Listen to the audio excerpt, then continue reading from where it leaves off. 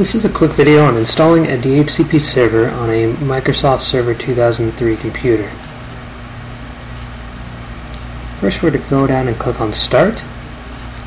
And we're going to move the mouse over Control Panel. And then click on Add or Remove Programs. From here we're going to click on the Add or Remove Windows components.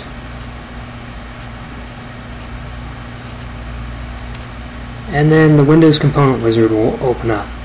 Now on the screen, we want to be careful and just select the networking services. We don't want to actually click the checkbox. Because what this will do is if you click the checkbox, it will select all of the networking services, not just the individual ones. So next we're going to click on Details. And you'll notice that they're all unchecked because we didn't check the previous networking services box. We're going to click on Dynamic Host Configuration Protocol, DHCP. And then we're going to click OK.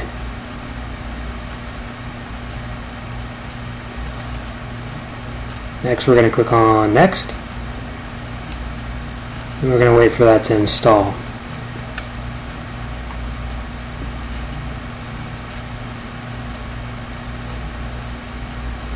Okay, when that's done, go ahead and click on Finish.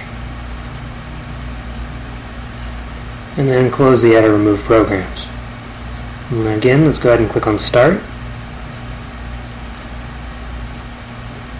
And this time on Administrative Tools, and then click on DHCP. This will open up your DHCP window, and we can go ahead and begin setting up your DHCP.